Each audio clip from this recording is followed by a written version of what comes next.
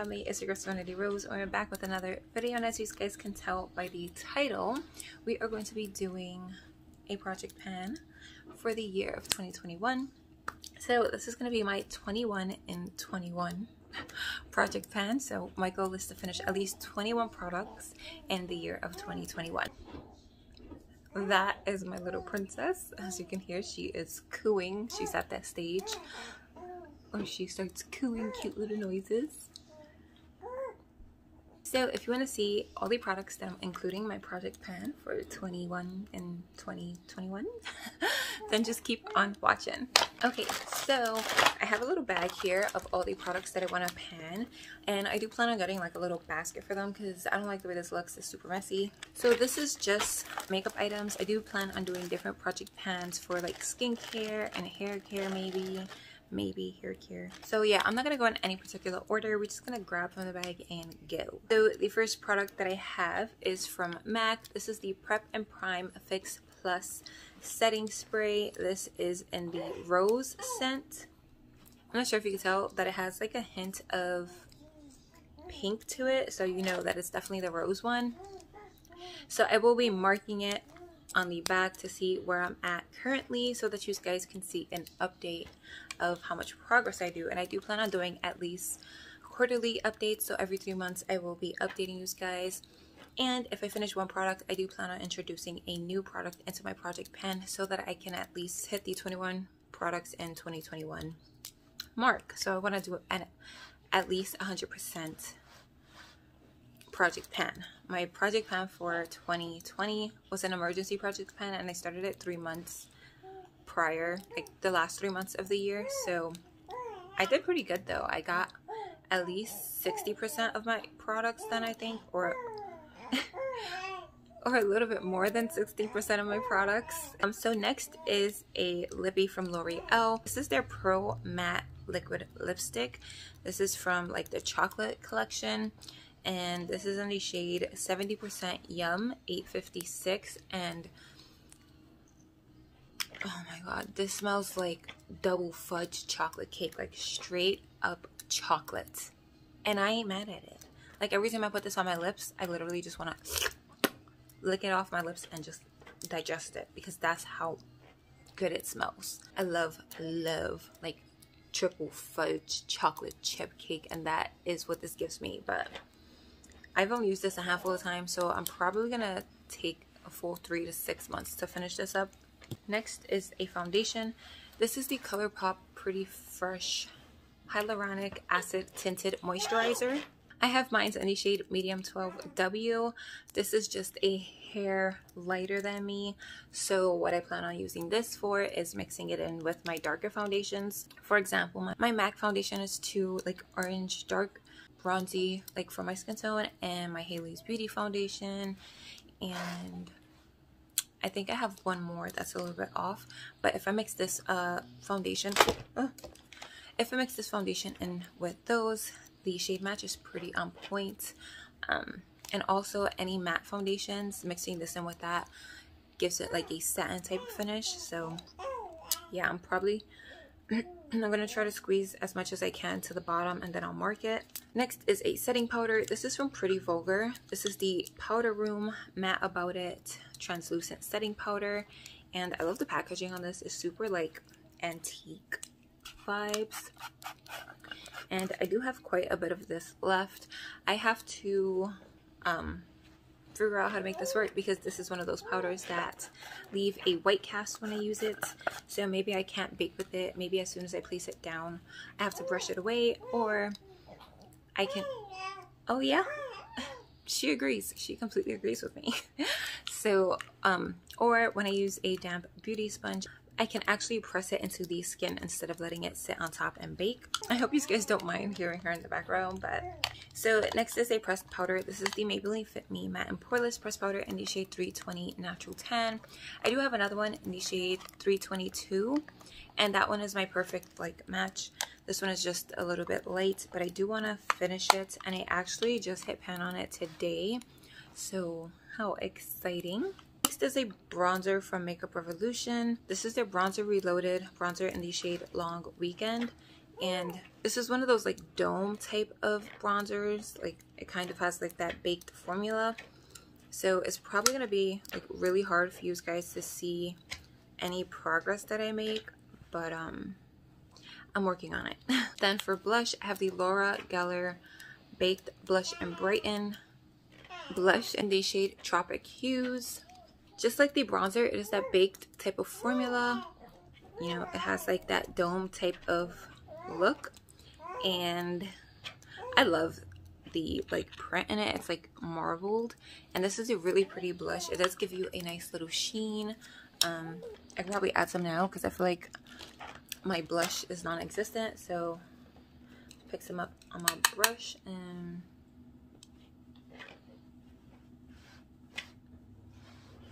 And also, it's not one of those blushes that's overly pigmented. You can build it up really, really nicely.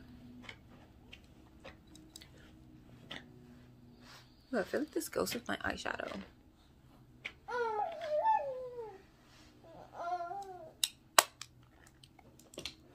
So yeah, I feel like going through this is going to be really easy because it does have that type of buildable formula. So for highlighter, I have an OG. This is my Maybelline Master Chrome highlighter in the shade 100 Molten Gold. And I used and abused this so much that the packaging broke, but I have hit pan on this. I believe this was my project pan like 2 or 3 years ago, but I think I can actually finish it up. So I have high hopes for it. So the next product is actually a face palette. There's one shade in this face palette that I do want to hit pan on. And this is the Morphe Lo-Fi 8L Highlight Contour Palette. So the shade that I want to hit pan on is this shade right here. It's called Donut. It is a really pretty bronzer contour shade for me. Again, I could probably add some of this too now that I added a crap ton of blush. I'm just going to take my brush, dip into it, and it's not too dark and it's not too light. Like, it's really perfect. Especially if I focus it up here where my cheekbones are, it does give a nice shadow.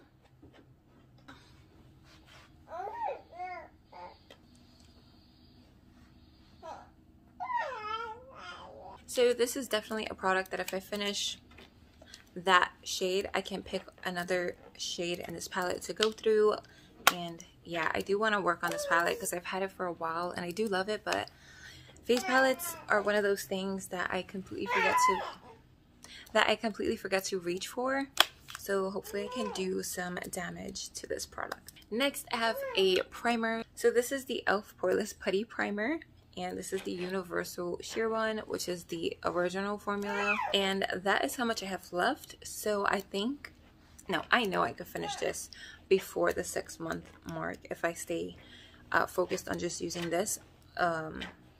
Like when I'm not doing videos. I don't like to use the same products when I'm filming because it gets repetitive. So off camera, I use these products on an everyday basis. So I do have another primer. This one is from Maybelline. This is their Master Prime Primer. This is the Blur and Pore Minimizing Primer in 400. I love the feeling of this primer. It is one of those silicone based primers, but I think I have about like this much left. So I'm pretty sure if I just focus on this one and the e.l.f. one on my off camera days, I can definitely finish both of them. So for moisturizer, I have the Pond's Nourishing Moisturizer. This says that it's for dry skin to very dry skin, but I have oily skin and this works just fine for me. So all that I have left from this product is that little bunch right in that corner, and I think I could finish this within a month or two. You don't really need a lot of this, although I do love packing on my moisturizer. I feel like prepping and priming the skin is the key to a good like makeup routine. Like, your foundation is the most important part of your makeup application, so doing the right moisturizer and priming the right amount is key. So yeah, I know I could definitely finish this. Next is the eyeshadow primer. I have the Makeup Revolution Cut Crease Canvas Full Coverage Eyeshadow Base. I believe this is the second shade that they have. I can't find this online on Ulta, but I did purchase this in store, and this is so good. It's definitely on the more liquidy side, but But the coverage on this product is amazing. It blends out really nicely, and the shadow blends out like a dream over it. So if you haven't tried this, I highly recommend. I know they have like a super light shade, this shade, and then a dark shade, and maybe one more shade, but I like this product a lot. Next is a concealer. This is the e.l.f. Hydrating Camo Concealer. This has a satin finish. I have mine in the shade medium beige. I had the original camo concealer before this, and that formula is bomb. It is definitely comparable to the Tarte Shape Tape concealer, but this is just like that one, but hydrating, and it leaves your under eyes looking really nice. The coverage on this is really, really good. Highly recommend. Best drugstore concealer in my opinion, along with the L'Oreal Infallible Full Wear concealer. Those two concealers are it. Next, I have a lippy balm. This is from ColourPop in the flavor scent shade by the bushel. I do have the lip scrub that goes along with this. I probably should have incorporated that. I'm almost done with this. I can definitely tell that I'm like right around here, so I will be marking it, of course. But once I'm finished with this product, I'll probably incorporate the ColourPop lippy scrub into the 21 and 21 project pan. So yeah, this one is good. I did like it at first, but this does remind me of like that Vaseline type of consistency. It is much more on the thicker side. As far as moisturizing my lips, I prefer something like a lip oil. It just leaves my lips super nourished and moisturized throughout my makeup application. So if I apply something matte, it's not going to suck the life out of my lips. So this is not my favorite type of balm lippy formula. So for the eyes, I have a pencil eyeliner. This is the Rimmel Scandalized liner in black. This is like $4 from Walmart, and this is a bomb. I would compare this to the Urban Decay Perversion 24/7 Glide On liner. That's like over $20, and this is like $4. So you get like 5 of these for the price of one Urban Decay Perversion pencil liner. These are so creamy, so pigmented. Hi! So if you're looking for a good dupe to that eyeliner, I highly recommend this one, and it's super affordable. Next, I have my Essence Splash Princess Mascara. I've had this for a while. I think I probably could use this up in a month. This is one of my favorite mascaras. This gives you such crazy length and volume, and it's not clumpy, and it doesn't flake. Highly recommend this one. So the last 4 products are lip products. So I have a lip liner from Wet n Wild. This is the Color Icon lip liner in the shade Plumberry. It is obviously a plum type of shade, and this is how much I have left. So I think I could definitely use this up, especially now that when I line my lips, I actually color inside the lines as well. Just in case my lip color fades, this will still be on my lips. Then I have 2 lipsticks. I have the Morphe Mega Matte lipstick in the shade Boy Toy.